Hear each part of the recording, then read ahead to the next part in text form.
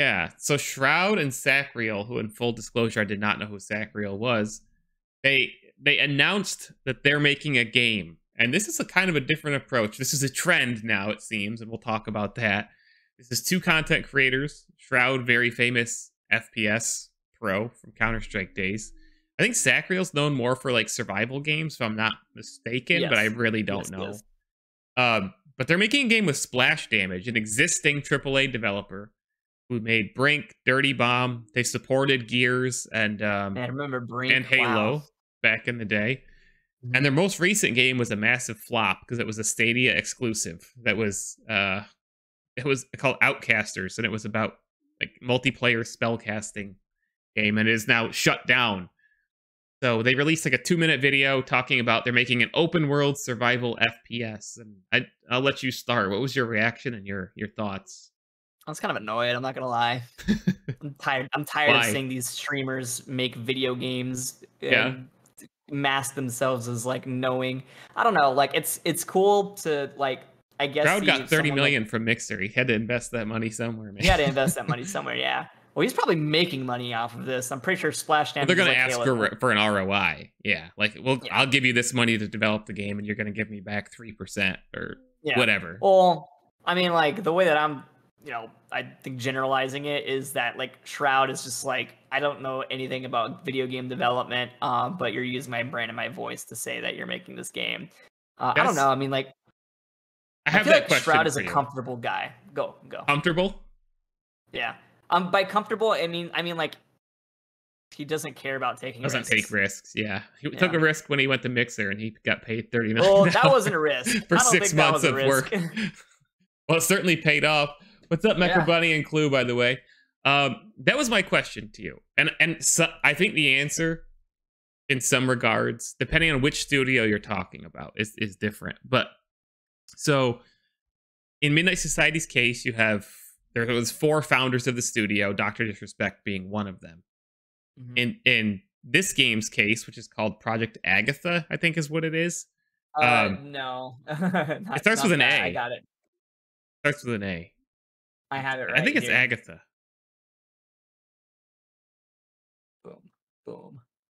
Where is it? Tell me. Oh, whoops. Wrong Twitter account. Anyway. You have a AAA studio, and then you have 2 content creators coming on board. Then you have 100 Thieves, who's making a game. And from what I can tell, they're assembling or hiring... I don't know. Astrid, okay, I was close. Not at all. I had the A correct. I don't really know what 100 Thieves is doing, I guess, to be honest. It seems like they're putting together like a team, but I'm not sure that that's actually what's happening. That's how they're... not sold. Well, that's what I wanted to ask you is, do you think... Let's start with this one, with Shroud and Sacriel. Yeah. Are they being used more as marketing heads, like to help sell this game, than they actually are like making? Like, obviously, they're not coding the game. They're not directing the game. We know that. Mm-hmm. But like, do you think that their creative input is actually significant? Or are they kind of just handing money over... Like, okay, we're helping fund the development of this game. We're going to help market this game. We're going to get, 5% of the profits or whatever. Mm-hmm. And we all make money. Like, what do you think is going on? I think that there is some like significance to what they're offering. Mm-hmm. I would imagine maybe Sacriel being more like invested in this, but that's just basing what I know off of their streamer, personas. Yeah.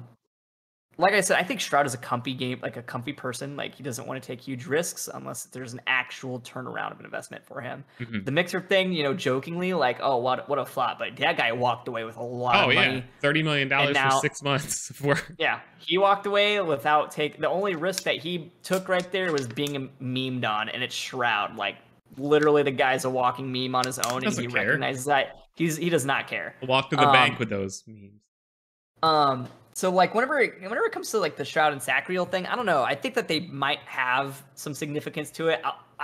We only know based off of what they did with their announcement teaser. So we won't until which was nothing. Let's be honest. The teaser was nothing. There was no screenshots, no concept art. Right, nothing.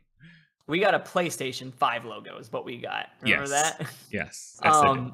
So like until we could see more gameplay and see anything of actual proof of concept, then like I think I would have like a more like generalized opinion. Yeah. When it comes to 100 Thieves, from what we saw, I don't know, man. Like that game came out, like just the pacing of it.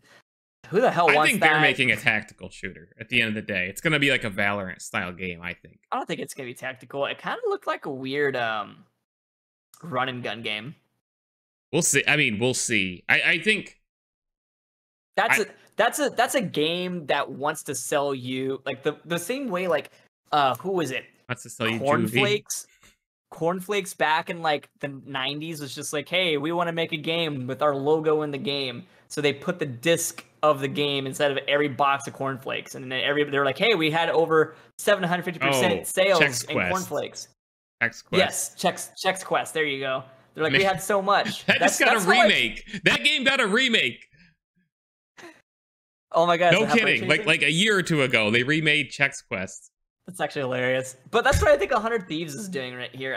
I don't know. Like, it's gonna be whatever Rocket Mortgage sponsorship game that they have right now, and it's just. Well, I think that game's probably gonna be laughable. I think it's pretty interesting the different styles of approach. So you've got what Shroud and Sacriel are doing. In my opinion, they're essentially sponsoring an already AAA development studio and saying like, we're putting our stamp of approval on this game. Like what I see Shroud doing, what he talked about in the video. And I do see him doing this. Like he's gonna have a lot of feedback on like ballistics, recoil patterns of the weapons, things that he's actually experienced in from like Counter-Strike and Valorant. Like that's gonna be his creative input, right? The weapon system, basically. So like I do believe he'll be contributing to that. But it's an already existing AAA studio. Then you've got Midnight Society, which was founded with Dr. Disrespect, who had game development experience himself. He's a seasoned veteran, yeah. Right. But they built a studio from the ground up, and they have many AAA developers from Halo, Call of Duty, the Coalition, everybody's favorite developer, on board. A lot of AAA devs, but they started a whole new team specifically for this project.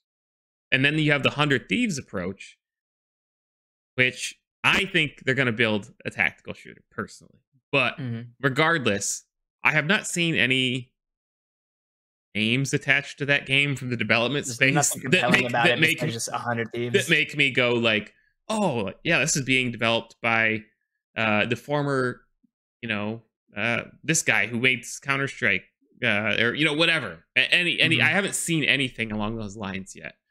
I mean, I'm not saying that the game won't be good. If you had to choose which of those three games. Oh, DEADROP. Shroud's game, DEADROP, 100 Thieves. Which one do you think is going to win? DEADROP, easy. Yeah. Like, Doc, as a streamer, funny guy. I mean, like, if you were, like, no context, don't know who he is, and you jump into his stream, and at the same time he's talking about his game, you'd be like, this game's probably going to suck. As compared to, like, jumping into, like, a game with Nadeshot, who is playing at a very high competitive level for everything ranked. He's playing a lot of Call of Duty right now, ranked. You jump into his stream, he's like, yeah, our game's going to be awesome. You'd probably take him a little bit more seriously. But Nadeshot is literally my age, if not a little bit younger. He's, I think, 29, 28. No, he's over 30. He just hit over 30, I think. But he's just he has no experience with it at all. Same thing with Shroud. They've got no experience with developing games. So these are also two figureheads who have played games that are arguably not in good states. If I were to like go in a timeline and pick out all the bad things they had to say about the games and how horrible they are, it would look really bad on them. The same way we talk about Doc does that every day. Doc does do that every day, but Doc. That's the only Doc thing being that's Doc, right with Doc is that he's right. Well, and he's a character too. I mean, Dr. Disrespect is a character. He is a character, but he's also right. Despite the fact of him being a character. So whenever it comes to like Activision, like Modern Warfare 2 really is not that great of a game. And it's still plagued with problems. It's still plagued with issues that their community just does genuinely does not like. The same issues for like a decade now. There's not the same issues. Zero. Huge argument. The audio issue has been a thing for how many years? The footsteps and that's not what he argues. Since Warzone came out. He gets mad about it. Like, he gets mad about that. But you're talking Doc. Yeah, but what Doc also mentions is that there's a problem with the game's momentum. There's a problem with the game's verticality. There's a problem with the balancing of the game. 30-second animations. Did you see that video? That's my Yeah, the favorite 30-second Doc video animation. of Medi. I go to a 30-second animation. The point of getting a reverse on somebody, right? It's all RNG. It's all luck. Yeah. Like you can't amount that to the same way that Apex is. That's why Apex is the better shooter compared to Call of Duty in terms of momentum, Higher stuff skill like that. ceiling. Yeah. So that's where Doc is, right? And don't get me wrong, Doc complains too much. Like sometimes I'm just like, Jesus Christ. It's pretty salty.